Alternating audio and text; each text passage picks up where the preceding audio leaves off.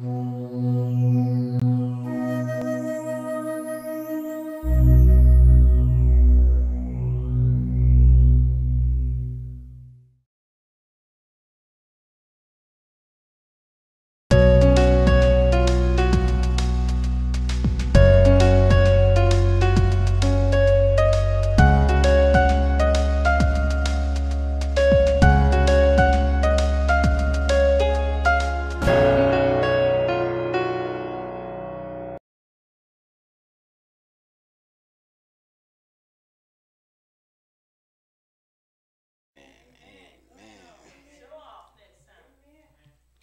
ain't put my hand justice in. Oh, I usually tear my heart out and lay down in front of Amen, amen, amen. Carrying on with the service, I would like to start with Acts. What I'm going to do today is sort of like one of my pastors that I admire in her own way. She likes to preach about all the sermons in one. I'm not going to preach about all the sermons in one, but I might have one or two thrown together. Let us pray. Simon Peter, a servant and an apostle of Jesus Christ, to them that have obtained like precious faith with us through the righteousness of God and our Savior Jesus Christ, grace and peace be multiplied unto you through the knowledge of God and of Jesus our Lord, according as his divine power has given unto us all things that pertain unto life and godliness, through the knowledge of him that has called us to his glory and virtue, whereby are given unto us exceeding great and precious promises, that by these you may be partakers of the divine nature, having escaped the corruption that is in the world through lust, and beside this, given all diligence, added to your faith virtue, to your virtue knowledge, and to knowledge temperance, and to temperance patience, and the patience godliness. All these things we give in the name of Jesus, we receive from God. In the name of the Father, the Son, and the Holy Ghost we pray. Amen. As I stated, I'll be coming out of I was told not to say it. I'll be preaching from Acts, and the title today is, Do You Understand?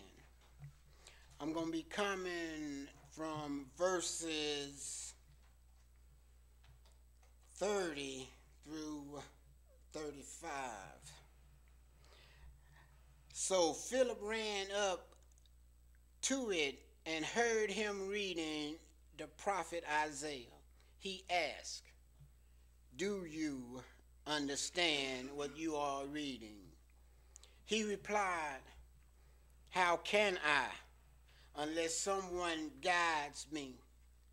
And he invited Philip to get in and sat beside him.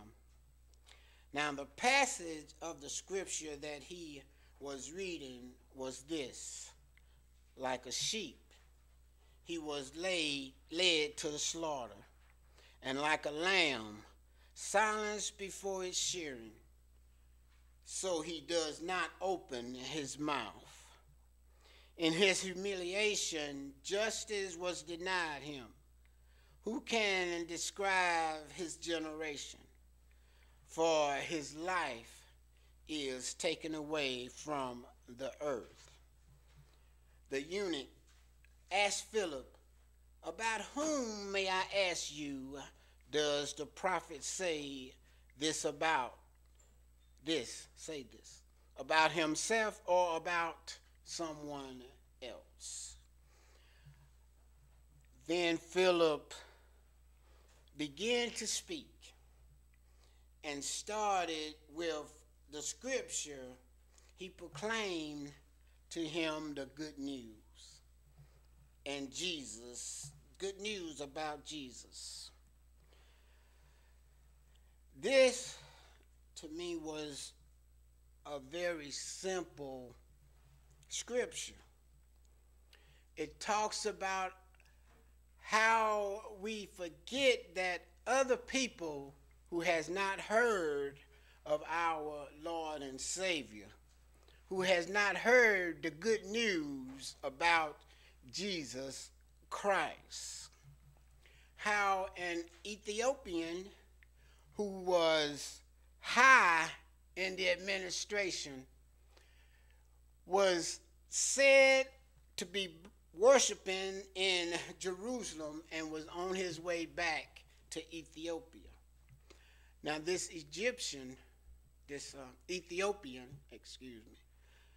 was the head treasurer of Queen Candace of the Ethiopians. And he had been worshiping and was on his way back home when an angel of the Lord appeared to Philip and inquired for Philip to go south towards Gaza. So Philip woke up the next morning and headed on his way. In his route, he heard someone reading, because at that time it is understood that when they read aloud. So he was told to investigate in his own way. So when Philip got to the Ethiopian chariot, he asked him, do you understand what you are reading? And he was reading Isaiah, and he said, no, not unless someone show me. And he invited Philip up to inquire about what he was reading. And in the Greek language, in Isaiah, Philip is said many times. Apparently, Philip must have did a lot of talking to the Ethiopians. But he started to explain to him about Jesus being the sheep or the lamb that was led to slaughter.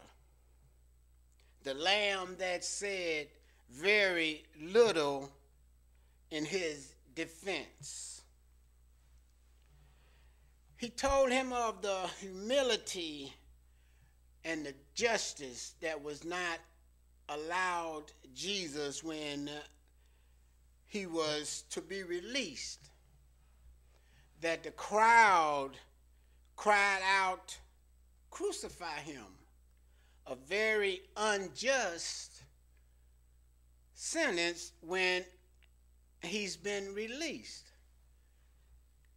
And back in those times, instead of releasing a criminal, they would release a criminal instead. So they asked, who would they replace Jesus with? And they said, give us Barabbas. Now, all of this is leading up to when they were slaying the Christians. There was one that we come to know as Paul, whose name in that time was Saul. Saul would lead all the Christians to prison, men and women, because at that time he did not know God. He did not know about Jesus Christ. And during that time, what had happened was Peter, Philip, Saul, soon to be called Paul, John, and they was all preaching around Samaria, back and forth, here and there. And then Stephen, who had been stoned to death, as well as Philip, who barely escaped with his life. Do you understand that all this affliction going on with Christians, that one stood up and told an Ethiopian about Jesus, about the life that he lived, about the suffering and the torment that he had went through in order to save our lives, in order to redeem mankind. It is said that all is to be saved, that God sent his only begotten Son, that he should save everyone, that no one should be lost. You say, what does this have to do with an Ethiopian and Philip? At that time, Ethiopians was outcasts. They was like the Gentiles. They wasn't a Jew, so the Jews didn't care about them.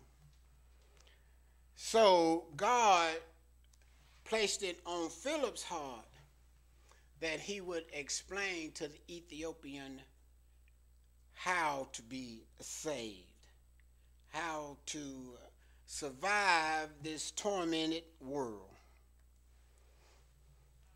So, as he sat with the Ethiopian and explained to him that the lamb or the sheep was Christ Jesus, took the slaughter, died on Calvary for the remission of our sins, that he might redeem us. So the Ethiopian and Philip, as they was going towards the border of the Mediterranean, as he got ready to go back to his country, saw some water and said, then could I be baptized? Would it be unworthy for me to become a Christian? Because I believe that Jesus is the Son of God. And he ordered the chariot to stop. And him and Philip, cover Peter up, he keep getting in my face. Philip and the Ethiopian walked into the water where Philip baptized him. As they came up out of the water, it doesn't say that he at that time received the Holy Ghost, but it said he went along rejoicing in the Word, rejoicing in God, in Jesus. And he saw Philip no more. But Philip went along and he preached the gospel, the good news. Do I myself understand. My question to not only you, but to myself is, do you understand that Christ, the one who died for all our sins, was the lamb or sheep in the story? I heard a priestess today say, don't take my word for it. Read it for yourself. And I say all the time, I can give you the word, but for you to understand it, you need to read it for yourself. Take the time and read about our Lord and Savior, Jesus Christ. As I come to a closing,